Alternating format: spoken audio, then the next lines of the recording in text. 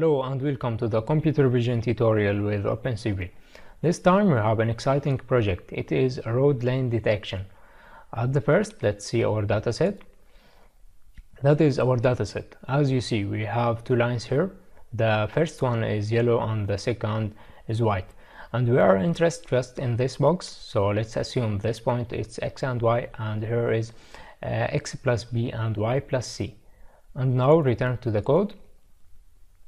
I explained how to extract these frames in the first video in this tutorials. Here we define our region of interest, and the box is x, y, b, c. The first point is x and y, and the second one is x plus b and y plus c. After that, we convert our region of interest to the HSV space, because in this space we can separate color from intensity, and then we can apply our target color thresholding. And our target color, it's a white color and the yellow color. In the white color we define the minimum scalar and the maximum scalar, and then we have a new image and we give it a name as a white line or a white lane. Then we apply this thresholding for the yellow color, and we have a new image, and then we give it a name as yellow line or yellow lane, and then we combine the two images together. After that we have a new image and we give it a name as lines image. Then we apply a canny edge detector. And why canny detector? Because canny detector is one of the popular algorithm to using in edge detection. And here we define the minimum threshold and the maximum threshold to the canny edge.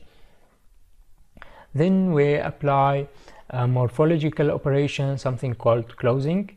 Why we apply this? Because in the closing we can close the small black holes in our lines, and that is better for our application. And the closing, it's a dilation followed by erosion. Okay, now after we apply the morphological operation, let's apply a hough transform to detect the lines in our image. And here we define a lines vector. Each line has 4 values, 2 values for the first point and 2 values for the second point. And then we define the arguments, and you can play with this arguments. And now we have the lines. Let's draw it.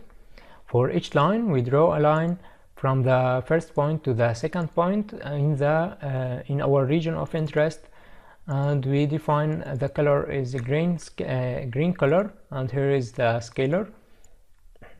And now we finish our code. Let's try it. And now we complete our project. If you are interested in computer vision, please subscribe to my channel, and if you have any suggestion, write it in the comments. Thank you for watching.